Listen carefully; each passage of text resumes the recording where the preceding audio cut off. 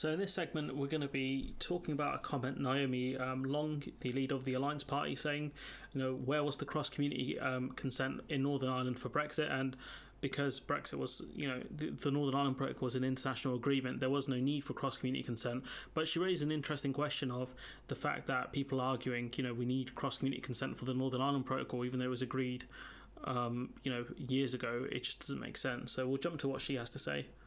Impediment facing business at the moment is political instability, and that has always been the case. And the government at times play fast and loose with our political stability here.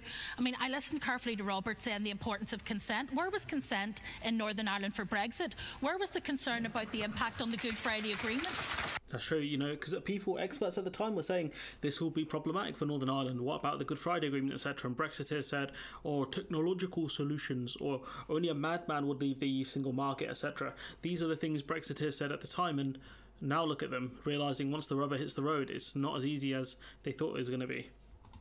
When the majority of people in Northern Ireland did not consent to that change. Instead, the government not only ploughed ahead with Brexit, but ploughed ahead with the hardest form of Brexit.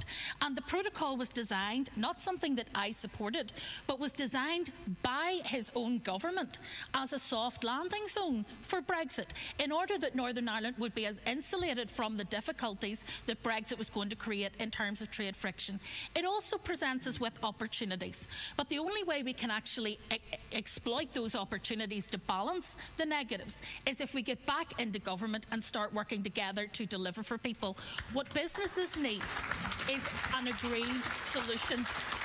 I don't necessarily agree with everything she's saying there about the UK trying to insulate Northern Ireland from the problems with Brexit. I think that was the only way for them, to answer the border question, which is you can't take Ireland out of the EU single market.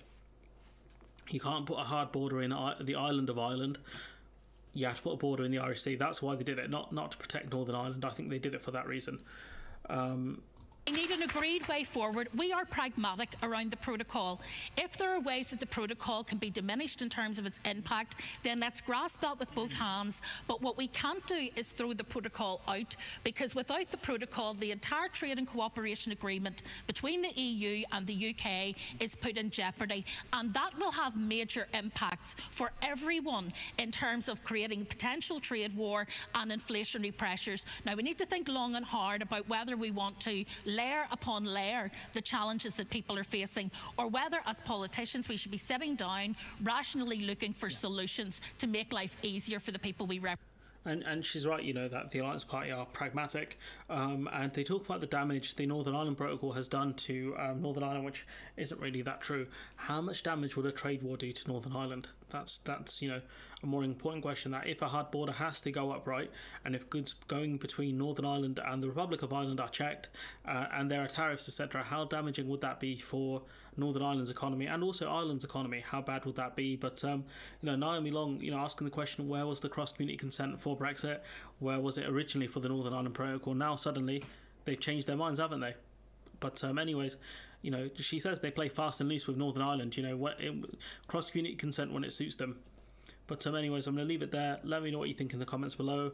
Like, comment, share, subscribe, and support the channel on Patreon if you can. And hopefully I'll see you in the next one.